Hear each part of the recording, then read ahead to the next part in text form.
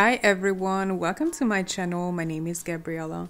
In today's video, I'm drawing a winter landscape in my Paperchase Kraft paper sketchbook using crayons and oil pastels. I'm starting out by taping down the paper for a nice frame in the end.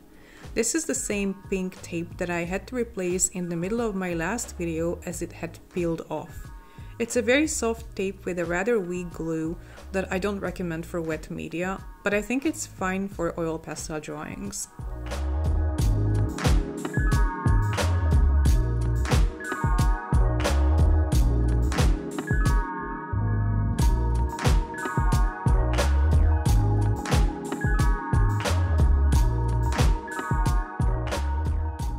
Next, I'm going to select my colors and put them in this little ceramic tray.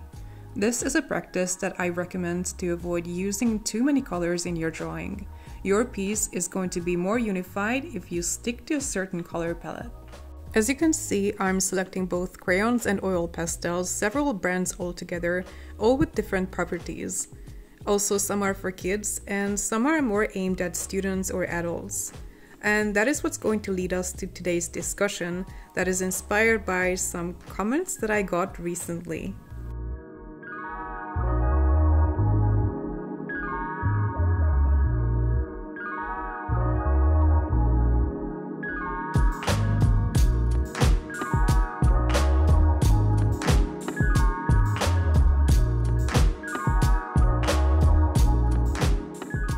In the next couple of minutes, I will do my best trying to use oil pastels properly, whatever that may be.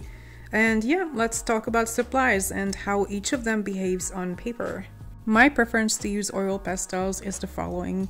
I will typically put down a base layer using Stabilo Woodies because they are opaque, vibrant, blend really well, and altogether make a very good base layer on which even student-grade oil pastels look very good. They also come in handy along with other crayons in sketchbook art when you want to make an oil pastel drawing in a sketchbook like this one, because they can easily be sealed with a fixative spray and they don't transfer to the other page. Otherwise, the paper that I'm working on is barely 100 GSM, not ideal for artist-grade oil pastels because the oil from high-end pastels will typically seep into the paper and a thin paper like this will get damaged. I don't like to do commissions, but there were some occasions in the past when I did some, typically presents for birthdays, Christmas, or a wedding even. Now that requires a better paper obviously, and higher end supplies altogether with light fast pigments. But when I just scribble in a sketchbook for fun, I will typically reach for student grade or even kids supplies. Now, I understand that's not everyone's cup of tea. Using cheaper supplies can also be a source of frustration because they tend to really underperform compared to artist-grade ones. But personally, I love using them and I just love the charm of waxy crayons in general. They just take me back in time and I just really enjoy the process. Speaking of skills, most of the people I follow on Instagram are oil pastel artists and many of them use student-grade pastels.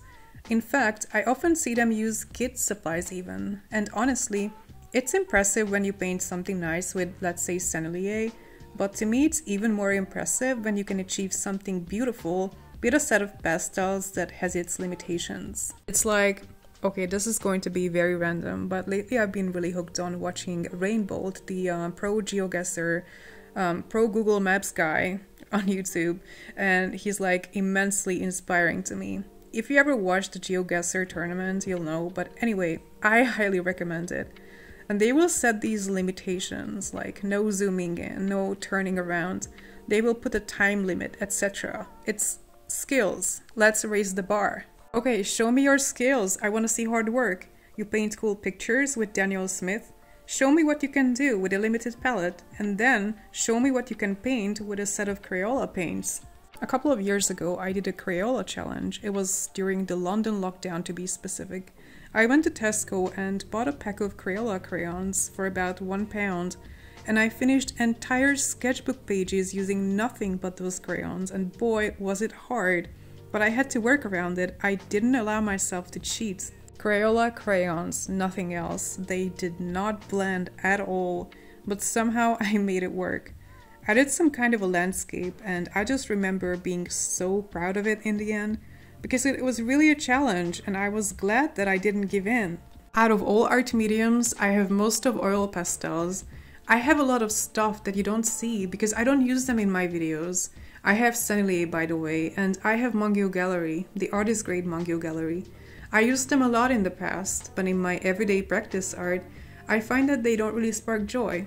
What makes me happy is using Stabilo Woodies and crayons and like student supplies that smell waxy. I don't know, maybe it's just me.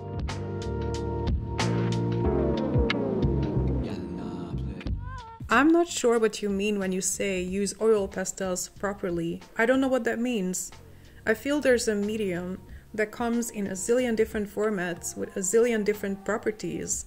The sky is the limit, from Crayola crayons to Sennelier oil sticks. I've been doing this for 5 years, and yes, there's so much more that I can learn. There's so much more to discover. Yes, I would love to get better, so I practice every day. And I do what I can to encourage others to practice and get better. We are all in this.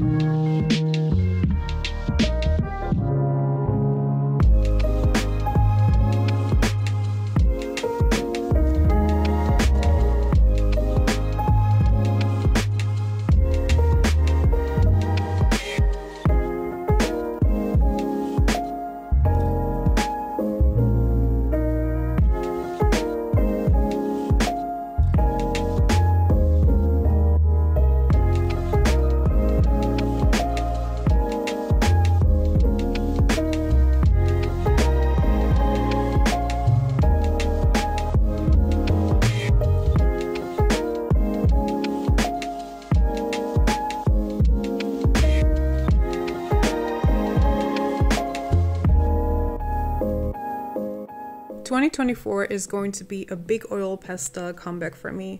I'm working on several videos at the moment, and I really want to put out a lot of oil pastel content, as well as to perfect my art. Winter is almost over. I'm planning on uploading maybe 2 more winter-themed videos, and then I'm switching to spring mode. Thank you for watching this video to the end. If you enjoyed it, please give me a thumbs up and leave me a comment. Take care and see you next time. Bye!